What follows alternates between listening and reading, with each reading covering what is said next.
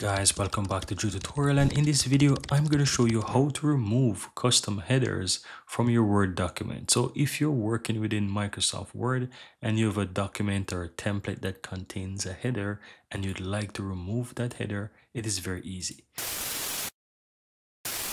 So once you're inside your document, guys, simply click on the header that you want to remove, then click on the insert option from the menu bar at the top.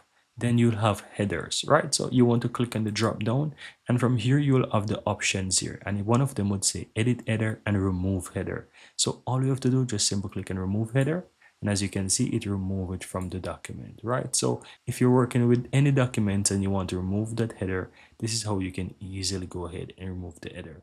And the same goes for the footer as well. So if you want to remove footers, it's the same. You need to find the insert section, then click on the footer drop down, and you will see remove footer. You click on that and you realize that it removed those custom headers and footers from your document. Very easy and very simple. Here you have it, guys. I really hope you found value within this video, and if you do, don't forget to take a moment to give this video a like and hit that subscribe button so that you'll never miss out when I release future videos just like this one. Thank you guys for watching, and see you next time.